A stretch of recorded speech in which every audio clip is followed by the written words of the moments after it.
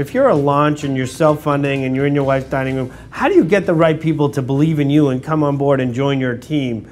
And then the second question is, how do you tell the world you've got the right people? How do you get the message out that my people are the right people to get the job done?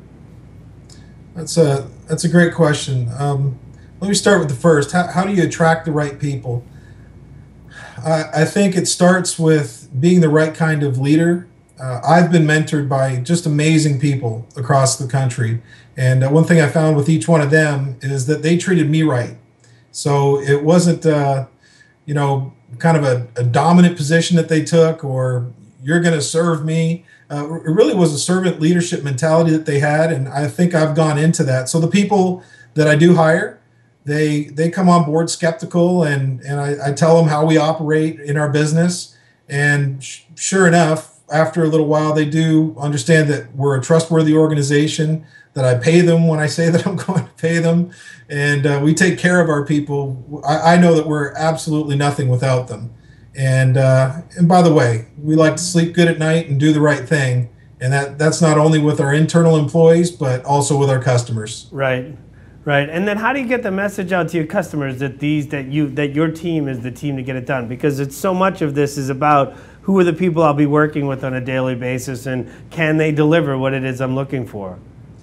I would say the majority of our business, probably about 75% of our business, is by referral. Okay. And if you take care of the customers that we currently have, the rest follows.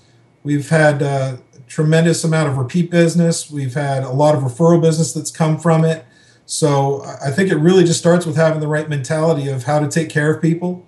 Once you do, everything falls in place. Now, we also get out in the community.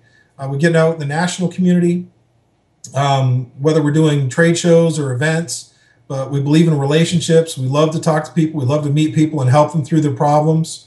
Even if we're not getting necessarily paid for it, value first. I know it's a crazy concept, but we really do believe in giving value first, and that's helped us grow. Also, here in Jacksonville, we just had an event with 300 business people, and we throw it. It's free. We pay for everything, the hors d'oeuvres and the venue, and we meet once a month. We call it Wind Down Wednesdays.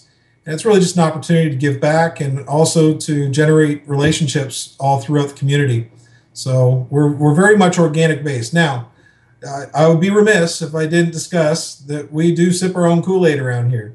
So I do have phenomenal people on staff that help us with search engine optimization, digital marketing, the right messaging, making sure that our methodologies are being used internally. We use ourselves as a test often before we try out some of these tests with our clientele.